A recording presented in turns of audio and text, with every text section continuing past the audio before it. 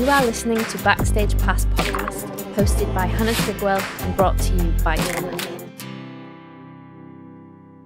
Hello, Bob James. Hello. Hi, Hannah. How you doing? Hi, I'm good. How are you?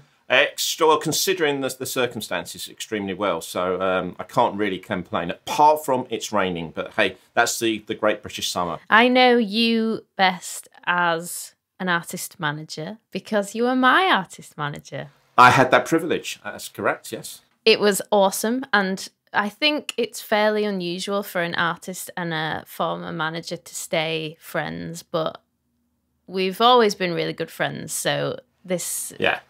It was always going to be this way, which is awesome. Absolutely. Yeah. For the viewers and the listeners who don't know your background, there's a lot more to what you do than just artist management. So give us a rundown. Okay, so we've got about 3 hours for my life history. Yeah. Sometimes it feels like that as I go into the spiel. Basically, first things first, I used to say I'm not a creator, and then I actually realised I am a creator by creating a different way. The difference is I'm not a musician. I tried very hard to play instruments and I just wasn't very good at it. But I actually learned that I could make money and have success through playing other people's music. And that's how I started. I started DJing. I then built up a network of DJs all over the country. I was part of the scene. I became a sort of chairman of the DJ associations and just kept on putting myself forward and was visible in the industry. And then on the back of that, I got the opportunity to start doing club promotion, sending music out to DJs. And I went, yeah, absolutely, why not? And the very first records that I worked, I actually had 4 number ones in a row through Jive Bunny, believe it or not, through a cartoon rabbit. But that was enough to get me started. And then that company went on and became probably the biggest independent promotion and marketing company in the UK, doing club, radio, TV, college promotion, and then eventually that's, we had sort of 36 staff and a multi-million-pound turnover, but all started because I kept on putting myself forward for stuff, going, yep, I can do it, yep, I can do it. And then on the back of that, we got the opportunity to go into management, and we set up a management arm, and we were managing Mystique at that time. We were managing singer-songwriters and also professional songwriters, such as people like DK Music, and who were fantastic and had loads and loads of success. And then that just kept on going. And then eventually I moved out of promotion and went into management. And then my journey always sort of just keeps continuing. I'm still DJing all these years later, still putting myself forward for stuff.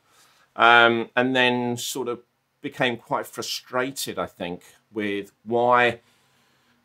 in artist management, and this isn't reflection on you because you're a pleasure to work with, but we've had quite a few situations over the years where the biggest problem was actually the artists themselves getting in their own way and this self-destruction. I just couldn't work it out. So I started doing lots of research. I also have always, ever since I was young, had a bit of a sort of an overactive mind. I always had a bit of an anxious mind, sort of thinking about every possibility, plan A, plan B, plan C, which is brilliant for management, but crap if you want to get a decent night's sleep. So with my current partner, she actually sort of pointed me in the direction of actually understanding my thoughts. And then I went off and I trained as a mindfulness coach. So I teach people mindfulness now, discovered things like meditation, understanding now how the mind works, and again, putting myself forward. My partner also, she trained as a hypnotherapist, and we built a business on the back of that, which thank goodness we did, is doing great guns now. And that has now become almost like my focus. But based around helping creative people, because what we've actually done is actually sort of worked out what's going wrong. And it's actually so simple to change. If you fold your arms, let me try this. You fold your arms. Just fold your arms with me. Right. Now unfold them. Now fold them again. Now unfold them. Now fold them again. Okay, now every single time you fold your arms exactly the same way. Now try and fold them the other way around. Okay. How would that even go? I don't actually know how to do that. Like that? Yeah. But it feels weird, doesn't it? So immediately your subconscious saying, no, go back, do it the way we always do it. And that's actually, that's what's happening with artists. You get into a habit of doing something where you're safe. But someone comes along, such as maybe a manager, or says, no, you've got to do something which is outside your comfort zone. Immediately you're going, oh, I can't do that. Oh, I can't do that. The future hasn't happened. And yet the majority of our thoughts are based on the future, going, oh, this could happen, that's going to happen. And we project, and nothing, the way we project it, nothing ever happens the way we project it. So the only thing that actually matters is now, and the decision you make now. Annette Brown, who was one of my mentors who taught me with mindfulness, one of the things that she used and I picked up on and I thought was great was the acronym for fear. False evidence appearing real. Ooh, I like that. Change it. False. I'm going to write that down, actually. That's a good one. Yeah. False evidence appearing real. And that is all that fear is. All right? We are scared of something happening. Does it ever happen? No. But that is your subconscious going, what if there's a saber-toothed tiger there? So the default position will always be not to do something. Yeah. And that is the problem that most artists have. They choose not to do something. Part of the conversation that we had a number of years ago when I had all these songs. I remember having all these songs ready. And I was at your house and we were just talking about what we're going to do. And you were like, do an album. And I was like, well, I can't do an album. I'm just an independent artist. I should be putting out singles and EPs. I can't do an album. And you were like, why can't you do an album? Like it was gonna cost me financially and cost me a lot of time. But if I just went to do it, then it would get done. And then we did it. But it's like what you say, like that fear of the unknown almost. I think that's what struck me at that time. And also you had the fear of being judged. The fear of people saying, I don't like this. But again, put it into perspective. Have you listened to the first album that Pink Floyd ever made? No. It's just a series of experimental noises. There is no melody. It's all over the place. It's sort of really Faustian, sort of crazy stuff going off. But Dark Side of the Moon wasn't their first album. That evolved through the process. Yeah. So again, with artists, I always say, well, what have you got to lose? Because do you know something? If people don't like it, what you should be saying, I know this sounds really weird, you should be saying, thank you. Thank you for telling me it's not good enough. Thank you for giving me the incentive to do better. Thank you for making me go away and learn better recording, better production, learn that it is important to get the album to flow. When you see that criticism, right? Remember, failure equals feedback. So failure, every time I've ever failed in my life, I've gone, brilliant. Why? Because I'm not going to make that mistake again. So artists need to be making mistakes. They need to be putting crap out, making the mistake, learning from that and getting better. Yeah. Are you saying that the album was crap? No. Good try, good try.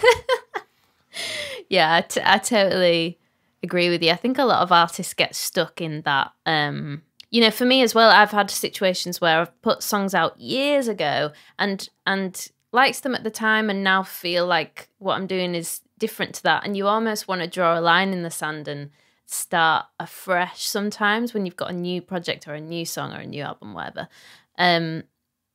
But that's the whole journey, isn't it? And if I hadn't have put out that song that I'm not so fond of, then I wouldn't have this song that I am so fond of. And it's like, it's like what you say. If you don't do it, even if you're going to fail, then you never get to the next point. So again, like here's another sort of scenario, and I've used this scenario. That what if, say an artist doesn't want to put the single out because they're afraid it's going to fail and it's mission critical. The record label has said, this has got to work, otherwise you're dropped. So they get paralyzed by fear. So what happens is they overproduce, they rethink it, and maybe that song which had that amazing feel when it first created it gets sanitized to the point of not being recognizable through fear. And it sounds like everything else in the charts. The originality has been knocked out because they're worried it won't get played on radio.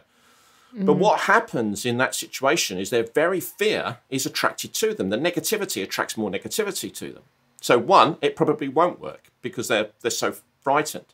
So what the first thing you've got to do is to put out what you believe in and stand by it and be grateful for the opportunity to be able to put that music out and to be heard. Now, the other thing is, what if you put that music out and it fails completely? Is it life or death? No. You're not put to a firing squad. But what if the failure of that record means that you then start making a bit of a joke about it? The next thing, within 5 years, you're that comedian going around in arenas talking about your life as an independent recording artist, telling stories and having people rolling over in laughter. And you're now one of the most successful comedians on the planet, playing to stadiums. These things happen in such a weird way as well, don't they? Well, look, if we hadn't met, all right, if I hadn't fallen in love with your music when we first met and we wanted to work together, we hadn't gone through that journey, we wouldn't be doing this now. And we don't know where this is going to lead. You don't know where your future is going to lead. Music will always be part of it. But, I hated education as a child, and yet I teach a degree. And I do public speaking. I never foresaw that. If anybody said to me 20 years ago, Bob, you're going to be preaching well-being and doing mindfulness and meditating and things like that, I would have laughed myself stupid and just gone, you're mad. Whatever you're smoking, pass it over here, because it's just crazy. But now I am. And we always used to joke, and I'm from Brighton, and down south, good old southern. I lived in Brighton. I always used to take the mickey out of Hannah living up north. Where am I living? Up north. Most people nowadays in social media, which is really damaging, surround themselves with an echo chamber. They block people who have different points of view to them and only have people that agree with them. Therefore, there is no perspective. There is no discourse. There is no critical thinking. So if you're not making £100,000 on streaming income via your PRS, MCPS income, maybe a song's not good enough. Could that be a possibility? Don't ever say that to an artist. I know, and that's the difficult thing, isn't it? All right. He's actually saying, well, but then surely part of that is if someone says that to you, it's the whole failure equals feedback. It's like, saying thank you for telling me that, because you've now given me the incentive to go out there and write better songs. And that comes back down to the event. Your response to that event creates a new outcome. Yeah. So you're changing the outlook. You're saying, thank you. I'm so grateful that you have been so honest to tell me my song sucks, rather than allowing me to continue to put out these crap songs. And then I'm sitting there festering, saying it's the whole world's fault other than my own. And now you've pointed out that I am a crap songwriter. So do you know what I'm going to do? I'm going to get rid of my ego. I'm going to go and collaborate with a professional songwriter. I'm going to really learn my craft and work out what's good. And I'm going to write an amazing song. I'm going to have the success that is waiting for me because I know I can do this. I believe in that. And thank you for helping me. You have the ability to have whatever you desire. All you've got to do is choose it. One of the last questions that I wanted to ask you was, what is your track of the week? The ID remix of Age of Love. Okay. Which was sort of an old Jam and Spoon classic on RS record label, Belgian sort of techno classic. And there's an energy about it, but I don't know what it is. It's not like singer-songwriter. It doesn't connect to me lyrically because there are no lyrics. But what it does is something about the emotion that triggers something in me, and I'll dance around in me boxer shorts to it and have a great time. Nice. There's a thought to leave you with, actually, which is really not good. Thank you. My final question is, what is the best lesson you've learned in your career so far? Having the humility to trust someone else and to listen to what other people have to say rather than thinking I'm always right. Yeah, it's a good one. So, and the thing is, when you realise that and you become a willing student and you are willing to listen, there is so much that you can learn, and never ever stop learning. Brilliant. Thanks so much, Bob. You're welcome. Thank you. Cheers. Thanks for tuning into this episode. Be sure to hit subscribe and leave a comment to let us know what you think. And I will see you next time on Backstage Pass.